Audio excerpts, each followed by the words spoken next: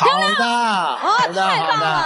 当全红婵在比赛中沉着冷静地用 207C 拿到令人咂舌的高分后，人们突然意识到那个患得患失的小姑娘已经不复存在，一个真正的王者已经破壳而出。要知道，在此之前，因为心理包袱过重，207C 一度成为了她的噩梦。而如今，在经历过多次的挫折和磨练后，一个真正恐怖的跳水王者即将到来。2024年2月26日，坐标哈马德水上中心体育馆，一场令全世界瞩目的对决正悄然而至，那就是这场多哈世锦赛女子10米台的决赛。本次世界大赛虽然汇集了全球范围内的顶尖选手，但2位中国选手的出现将这场比赛彻底沦为了个人 solo 战。他们就是如今女子10米台的绝对王者，来自中国跳水梦之队的全红婵和陈芋汐。这2位如今可真是跳水界的流量密码。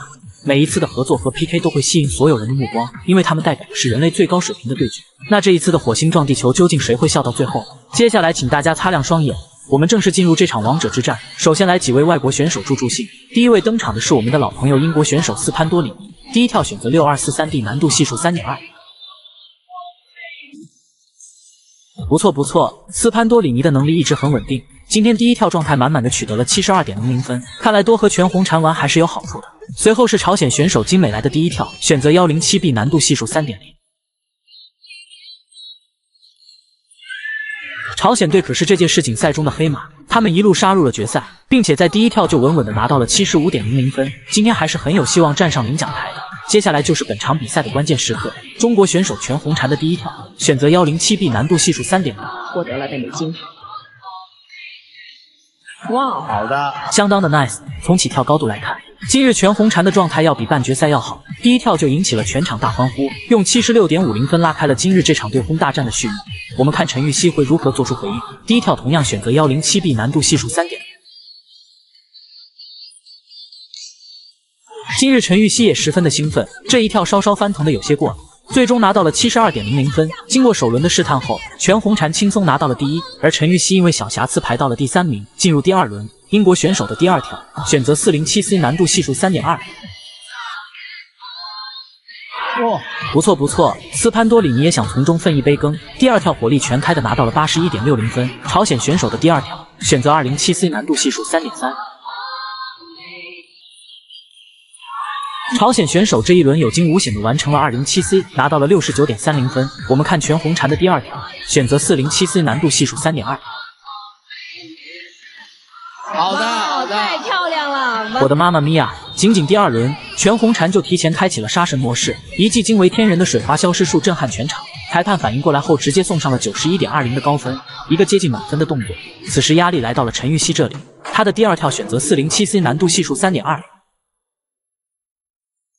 陈芋汐也是相同的动作，没有问题。陈芋汐这边虽说没有那么惊艳，但却也找到了比赛的节奏，拿到了 86.40 分。从状态来看，今日的决赛全红婵更加的兴奋。第2轮过后，全红婵就取得了2位数的领先，但千万不要以为比赛会这么简单，要知道这2位都是站在金字塔顶端的王者。我们继续看第3轮的对决，英国选手的第3跳，选择 107B 难度系数 3.0。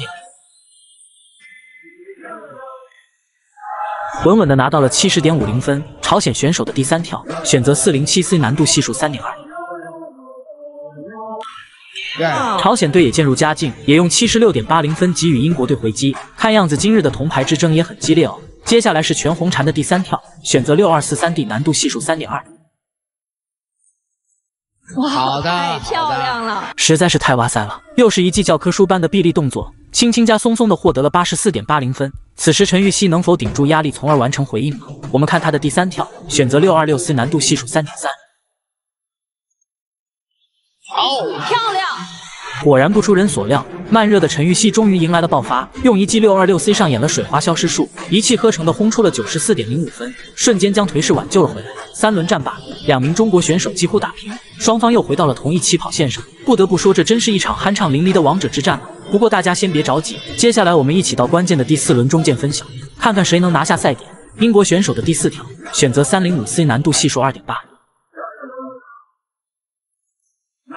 漂亮很多。斯潘多里尼继续稳定持续的输出，再拿 71.40 分。朝鲜选手的第4跳，选择 6243D 难度系数 3.2。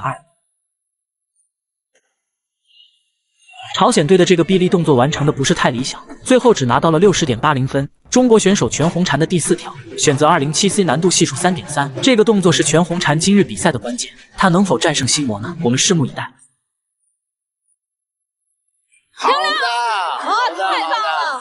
世纪完美的一跳。我的天呐，这一刻梦回东京奥运会。全红婵今日不仅克服了心魔 207C， 还用了极其惊艳的方式，一个水花消失术让整个体育馆炸开了锅。没有任何疑问，这一跳轰出了 97.35 分，仅仅差 0.5 分就可以拿到满分，真是太牛了。全红婵的神级发挥也将陈芋汐推到了悬崖边上。我们看她的第4跳能否跟上节奏，同样是 207C 难度系数 3.3。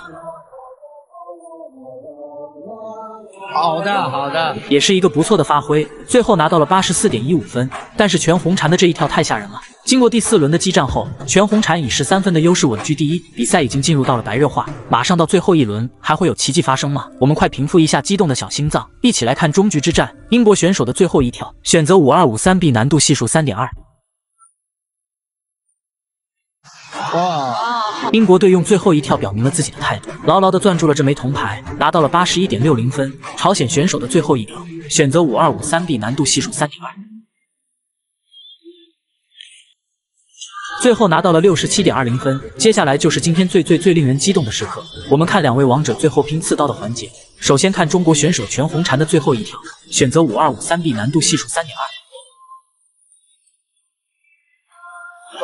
将完美进行到底，这也太牛了！如今的全红婵真的已经蜕变了太多，关键时刻的她心态够稳，动作够准，行云流水的拿到了 86.40 分。今天的表现真是让人惊叹。与此同时，陈芋汐这边要想反超，最后一跳的动作必须要做到100%的完美，同样是 5253B 难度系数 3.2。